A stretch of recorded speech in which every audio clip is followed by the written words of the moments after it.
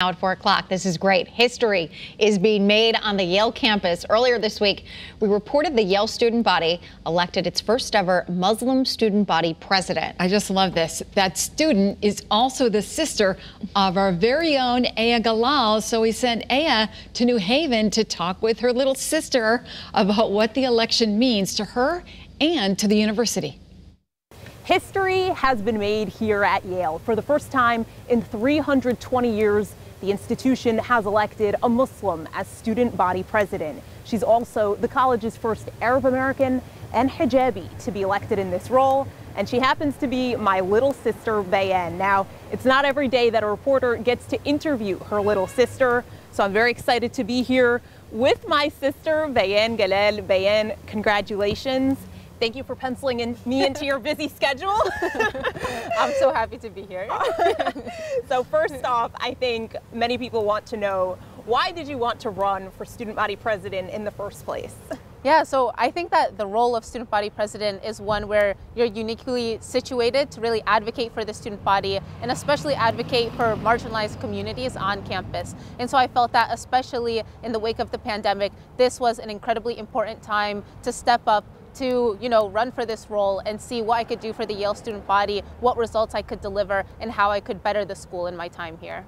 So Bayan, you and I both know this firsthand. There's a lot of misunderstandings and misconceptions about Muslim and Islam. So what do you think this moment, this historic moment, means for Muslims here at Yale, Muslims in the state, across the country and across the globe?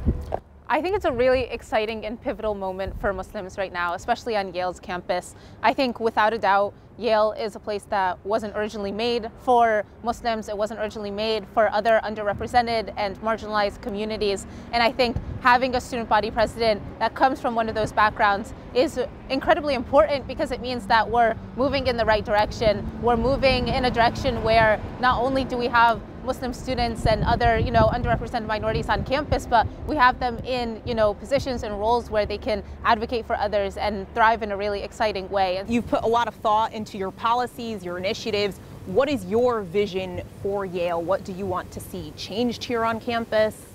Yeah, I think ultimately the vision is to have individual and collective well-being at Yale. I think while Yale is an incredible place, there is a lot of difficulties that students still face here. And my vision for Yale is that we emphasize all of the different needs of students at once. All right, Bayan, one more important question I wanted to ask.